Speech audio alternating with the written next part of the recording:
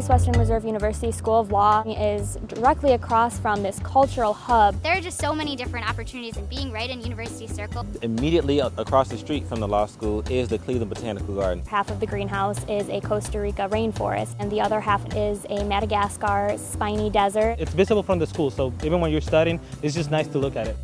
The art museum here, it's one of the top art museums in the world. Sometimes I go to the Museum of Art just to study. When you are a student, you get free access to all these different museums.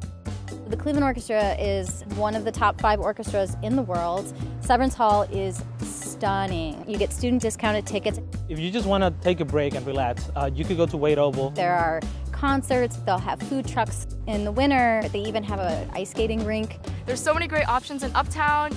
Of the many different things to do and the close proximity, it makes University Circle like the perfect location for school.